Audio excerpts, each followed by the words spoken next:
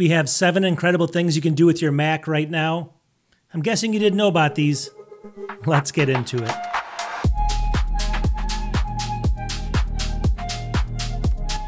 Welcome back to the channel. So here we go again with 7 incredible things you can do with your Mac that I'm guessing you don't know all of these for sure. Now the word incredible, I had to fluff it up a little bit, so don't attack me, but I think there's a couple in here that you won't know about. So sit back and relax and just watch all 7. In the comments, tell me if you knew all of these or which ones you didn't know. I'm just always curious on it. So without further ado, let's get into the video right now. Okay, so number 1's not going to change your life, but it's really cool just to show people that you know it's there, right? So here we go. The Apple icon up here, you want to click on that, go to System Settings right here. It's going to bring up your System Settings. Click on Control Center right there. You can see it. And then down here, what you want to do is go down to Music Recognition. So you can either turn this on in the menu bar or the Control Center. I like it in the Control Center, but I'm just going to show you in the menu bar because it's easier to show you. So watch what happens. Look at my screen up here. See up here? Now watch when I click this. Well, keep your eye up there. It's going to go ahead and add a little icon. See that icon up there? I'll toggle it on and off. This is the Shazam icon. It's basically built into the Mac. So if I click on this, look what happens. Music recognition. So you can start listening. It's going to show the ones that you've listened to before, right? So obviously, if you bring up something like a YouTube video or something, I mean, this is not that useful for this kind of stuff, but I'm just going to show you really quickly here. I can't really play this noise, so I'm just going to show you the process. I don't want to get copyright striked, but here goes. This is YouTube 1. So if I start playing this, what I can do is I'm just going to go up. Actually, now it's an ad right here, so I'm going to close this. So I'm going to go ahead and shut this down. But what you want to do is you can go up to here. Now watch what happens. I'm going to click on Start Listening.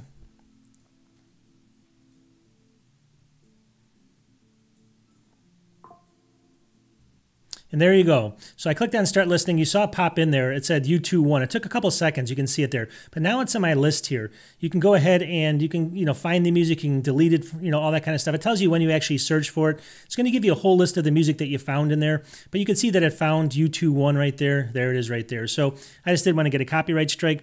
You get the idea though. It's not so much useful for this, right? But what it is useful for is, let's say you're listening to some kind of a podcast and they're playing background music or something where you just hear a song in the background or your TV. I mean, it could be anything, right? And then this thing can listen in and tell you exactly what song's playing, which is kind of cool. Of course, you can download this separately, but I'm guessing you didn't know it was built into the Mac. All right, number 2 is actually useful for a couple use cases. Now, I know there's some stuff like this online that you can do for free, but listen to me for a second. Let's say you have Wi-Fi and you want to go ahead and test for dead spots all around your house. This is a really useful tool. So let me just show you what I'm talking about. Up here, you want to click on Spotlight, and then you want to type in Terminal, right? So Terminal, and then open up Terminal. So once we did that, let me go ahead and just open this. I'm going to make this screen just a little bit bigger so you can see it. So now we're in Terminal, and what you want to do is you want to type in Network Quality, just like that, all one word, no spaces, and then just click Enter. Now watch what happens. Keep your eye over here.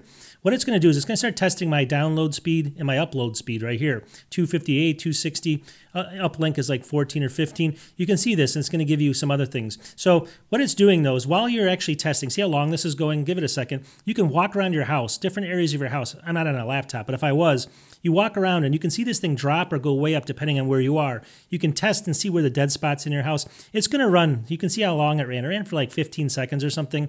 Then it's going to give you some information as far as, I guess my responsiveness is low. My latency is not the best either, but you get the idea. It's going to give you some information at the end of it. But overall, what I use this for is I walk around with my laptop and I think there's a dead spot. It'll tell you really, because it'll be low. Let's say you walk 10 feet this way, it goes way up, and you can kind of walk around with your laptop. I just like this. Plus, it's a pure test. It's not going through a third party where you can't always trust it and stuff. So overall, I think it's just something cool built into it that not many people know about. All right, number 3 is actually a more serious one. So you can actually set up a legacy contact on your Mac. What is that? If you were to pass away, let's say, and you wanted people to have, like your kids and stuff, to have all your availability to your pictures and some of your documents and stuff, you can do that, and it's a safe way to do it. So let me just show you what I'm talking about, just so people don't lose like all those photos. And let's say, they couldn't get back into the computer, it would be gone, right? So this is a way you can set this up so people can have access to that when they need it later. So let's just take a look. You go up to your Apple icon, you click on System Settings right here. Let's go ahead and do that. So what you want to do first of all is you click on your Apple ID right here, right there, and it's going to bring up this, and then you sign in in security. See that link? Click on that link right there. It's going to bring up all this stuff. Right down here is Legacy Contact. A legacy contact is someone that you trust to have access to the data in your account after your death. So you can set this up. You can click on it, and it's gonna have you set this up, and it's gonna send them a code that they have to keep basically. And it's, you have to, there's a couple of different ways. I'll get into it in a second, but you basically have to set it up, and then that goes off to the to that person, and you tell them about it. Obviously, that it's coming. So that's the first part. But what actually is this? Like, what does it do? So it says how to add legacy contact and all this stuff. A legacy contact is someone you choose to have access to your data of your Apple account after your death. So it has to be macOS 12.1 or newer. You can add the legacy contact at that point. It says the data that they're going to be able to get once they do this is the data may include photos, messages, notes, files, apps that you've downloaded, device backups, and more. But certain information like movies, music, books, and subscriptions you purchased with your Apple ID and stored in your keychain, like other stuff you stored in your keychain, like payment information, passcodes, and passkeys, they can't be accessed by your legacy contact. But your photos, messages, notes, files, stuff like that can be. So it kind of separates those two things. Plus, it doesn't want to give them your movies, which is crazy, right? You get the idea. So basically, it says down here, to file an access request after you pass away, the person that you give this to will need the access key that you generate when you choose them as the contact and your death certificate. So long story short is when you set up the legacy contact, it sends them this basically access key. They need that access key. Plus, they need to show a copy of your death certificate. What Apple does basically, it says for up to, I think it said for up to 3 years, it'll actually go ahead and give them access this way, and it'll basically disable your main login to your computer, like your main Apple ID, but it'll give them access to access all this other data where they can grab all the data out. I believe it said it's up to 3 years, and then after 3 years, everything's gone. So you have like 3 years to get everything out, and after that, you're out of luck basically. So they have to remove everything and move it to their own account. Long story short, you guys can read all about this. I'll have a link to it in the description. I just thought it was kind of a cool feature built into the Mac for people that are worried about this, and they don't want people to have access now, but later in life, after you die with the death certificate, they can actually get in there and get all your information. All right, number 4 is something that I use a lot because I don't like, you can obviously encrypt stuff, but I end up forgetting the passwords and I end up not being able to get back into it. But if I just want to remind myself, do not mess with a file, don't delete a file or change a file. I can do that a certain way in a Mac. So here's downloads, my download files. All you have to do is, let's just say there's a file in here. I'm going to say use this one here. See that little file? It's a JPEG. You right click on it and then you click get info right there. So get info. It's going to open up this window over here. I'll move this over so you can see it. This is the get info window. In here, you can see there's a locked button right there, or like a little check mark. So click locked. Now watch what happens. So I'm going to go ahead and just keep that over there. I'll actually shut that down. So it's locked now. So what happens, I can open this file up, right? Let me just do that. It's not locked in the sense that you can't open it up, but it's locked in the sense that now I can't, if I try to delete it, it'll still let me, but watch what happens. It gives me another message. It says, this is locked. Do you want to move it to the trash anyway? It says right there. So I'm going to hit stop. So it reminds me not to delete that file, all right? That's number 1. It still allows you to do it, but it gives you that safety check. Hey, what are you doing with this file? You shouldn't be deleting this. I like that actually.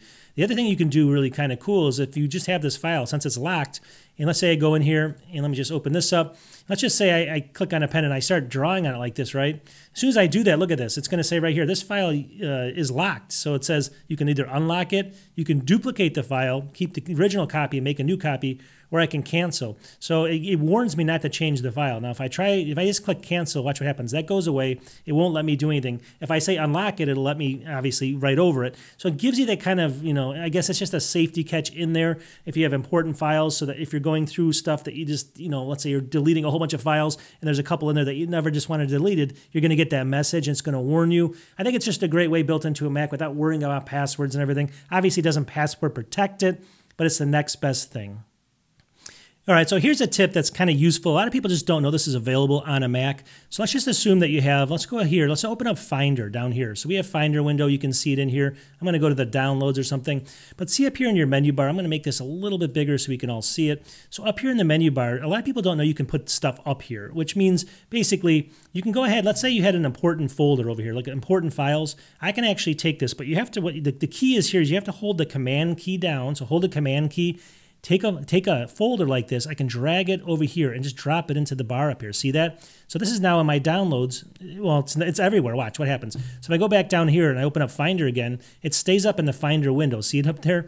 So now it's going to be in your Finder window at all times. So now if I click on this folder it's opening up the folder over here. So it's kind of quick access to that folder, which is really cool. So if you use that folder a lot, you have to hold down the command key, but you can drag in folders from wherever you want and put them up in the menu bar up here of your Finder window, which is really crazy. If you want to get rid of it, you can't just drag it off. You have to hold the command key down again and then drag down, let go. It'll come off like that. You can do this with files, obviously, but you have to hold the command key down and drop a file up here. You can see the files up there now. And then to remove it, hold the command key and drop it down. So that's kind of useful. But even more useful is, let's say you're in the Finder just a ton, you can even take apps and stuff. So here's an app numbers down here. I hold the command key down, I drag it up, let go. Now I actually can click on apps and stuff inside the Finder window. I can put apps up here if I use them a lot, and if I want to get rid of them like that. I just find it useful for the important files, things that you use a ton. Obviously, you can add it over here. I understand all that, but it's easier for like the things that I do the most, even like my downloads folder. A lot of times I'll just drag that over here because it's just something where it's easier to access than sometimes searching for it. It's a little box over here. So I just think it's kind of an interesting thing. A lot of people just do not know it exists at all, and I just thought I would share that. This next one's useful for a lot of reasons. Now, you have to be using Safari for this, and let's say your mind wanders when you're doing a search, you're doing some research, but then you get kind of sidetracked. Let me show you what I mean. Here we are in Google in Safari, and I typed in top GDP of countries. So you're looking for like the top, the richest countries and stuff. So we do that in the search, and we click on this. So, lists all this information. We're kind of looking in here. We're scrolling down. We go to here, Wikipedia. We click on this, and we just get sidetracked all of a sudden. We're kind of in here, and we're looking at all the different countries, and we click on the United States. And then we click on, let's just say something else here. Something else gets our eye, Germany.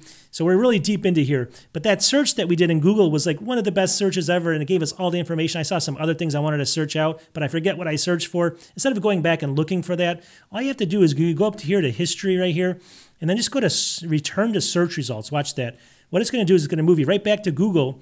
It's going to give you your last search that you actually did in Google, so obviously you don't have to kind of think of what it was. It's going to bring you right back to Google. So when you get really, really deep in there, you can just use that technique, and it's going to bring you right back, and it's super, super easy. I thought it was kind of cool. This next one's just kind of a quick shortcut you can use if you're emailing somebody on your Mac and you want to give them some information like driving directions or like a contact page on a website or a menu or something. But I'll show you some differences here. So look at my screen. Here's the email over here. I'm typing it up. Here's ESPN. Let's just say I'm talking about some football game and I wanted to show my friend about this article. Instead of clicking on it and then copying the link, all you have to do is just take the link and drag it over like this. Now watch what happens. A lot of times it's going to go ahead and create this little link here.